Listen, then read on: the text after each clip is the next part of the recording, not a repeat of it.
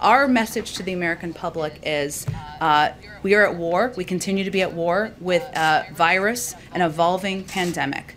Our responsibility here is to always lead with the science and always lead with the advice of health and medical experts. And we're going to continue to provide information to all of you about how to protect yourself and save your lives. We're not saying that wearing a mask is convenient or people feel like it, but we are telling you that that is the way to protect yourself, protect your loved ones, and that's why the CDC is issuing this guidance. Americans to start wearing masks when they've gone for more than 2 months without that. We are still in the midst of a once-in-a-generation pandemic, battling an ever-evolving virus.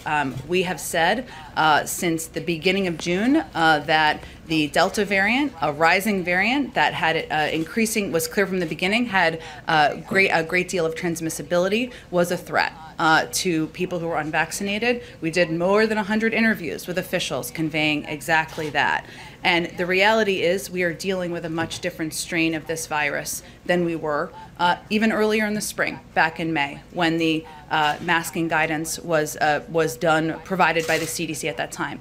That is their job. Their job is to look at evolving information, evolving data, an evolving historic pandemic, and provide guidance to the American public. That's exactly what they will do and what they will provide specific details on later this afternoon. Variant became the dominant spread. So, when I talk to hospitals and places, because the public health leaders in our administration have made the determination based on data that that is a way to make sure they're protected, their loved ones are protected, and that's an extra step given the transmissibility of the virus that that they're advising people to take. Masks in school, and those who are vaccinated are getting breakthrough events. Thanks, everyone. Have a good day. Shalom. Call Layla Yahweh. Bahashem Yahweh Shai. Bahashem Rekakadash. All praises be to the Most High, Yahweh, in the name of His Son and our Lord and Savior, Yahweh Shai. Much respect and honor to the brothers that are doing the work in truth and sincerity, risking their lives and freedom to do so, and pushing this gospel throughout the four corners of the earth.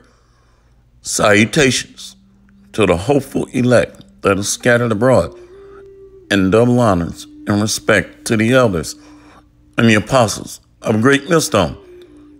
Coming back at you with another lesson entitled The Transgression of the Wicked. So if you look at this title, it's reminiscent of the war on drugs, which targeted so-called Negro, Native American, and Latino communities.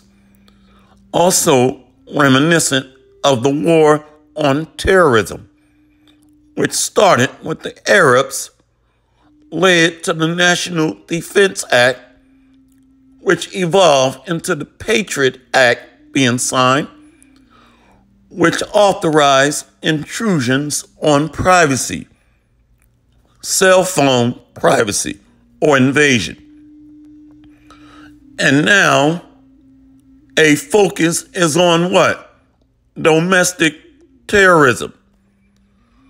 So through gradualism, we see the erosion of rights more and more. So now we are at war with the virus. So now the war on the virus. And there's always a people behind the punchline. Have you noticed that? So anyway, let's go into the Bible. The transgression of the wicked. Let's go to the book of Psalms, chapter 36. Excuse me. The book of Psalms, chapter 36, verse 1. A psalm of David, the servant of the Lord. The transgression of the wicked saith within my heart, that there is no fear of God before his eyes. For he flattereth himself in his own eyes, until his iniquity be found to be hateful. The words of his mouth are iniquity and deceit. He hath left off to be wise and to do good. He deviseth mischief upon his bed. He setteth himself in a way that is not good. He abhorreth not evil. So the Bible has identified who the wicked is. The Edomites, Romans, that they are devising and working mischief and iniquity upon their beds. What does that mean? Their secret chambers, their secret planning quarters, working mischief and deceit. Matter of fact, let's go to Proverbs 4, verse 16. The book of Proverbs, chapter 4, verse 16. For they sleep not, except they have done mischief, and their sleep is taken away, unless they cause some to fall. For they eat the bread of wickedness and drink the wine of violence. So this man is not going to stop. It's going to get worse before it gets better. And you're going to know that a prophet has been among you. Let's go to Psalms 52.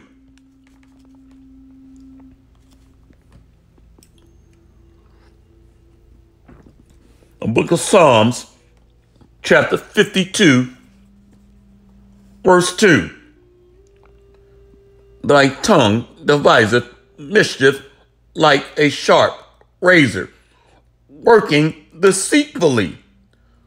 Thou lovest evil more than good, and lying rather than to speak righteousness. So these Edomites were created to be the wicked, pursuant to Malachi 1, verse 4, and Proverbs 16 and 4. They were made to do evil, mischief, to be deceitful. They were blessed with deception or subtlety and the sword. Let's read it again. A book of Psalms, chapter 52, verse 2. Thy tongue deviseth mischief like a sharp razor, working deceitfully. Thou lovest evil more than good, and lying rather than to speak righteousness. Thou lovest all devouring words, O thou deceitful tongue. God shall likewise destroy thee forever. He shall take thee away and pluck thee out of thy dwelling place and root thee out of the land of the living. So the Edomites are going to be defeated and annihilated. Not decimated, annihilated. Decimated means, well, eventually they'll be decimated because a remnant is going to go into slavery. And then after 1,000 years of slavery, they're going to be annihilated. Let's go to Psalms 36. The book of Psalms, chapter 36, Verse 3. The words of his mouth are iniquity and deceit. He hath left off to be wise and to do good. He deviseth mischief upon his bed. He setteth himself in a way that is not good. He abhorreth not evil.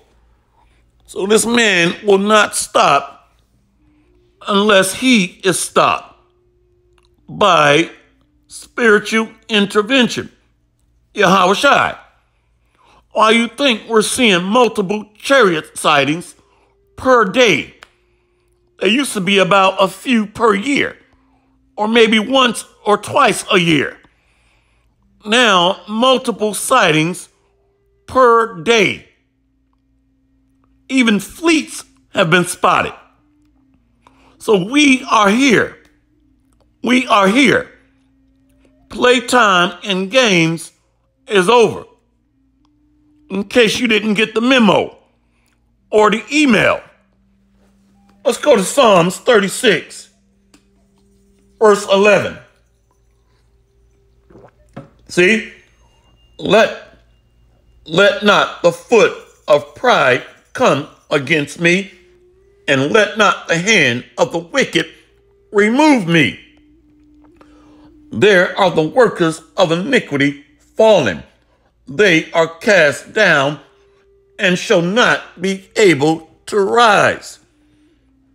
Well, the Edomites are going to be defeated by our Lord and Savior, our King of Kings, Yahweh Shai HaMashiach. Let's go to Psalms 27. The book of Psalms, chapter 27, let's go to verse 1. The Lord is my light and my salvation. Whom shall I fear?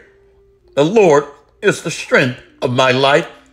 Of whom shall I be afraid?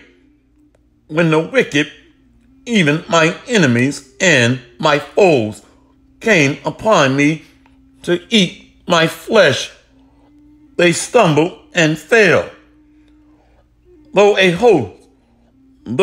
host should encamp against me, my heart shall not fear.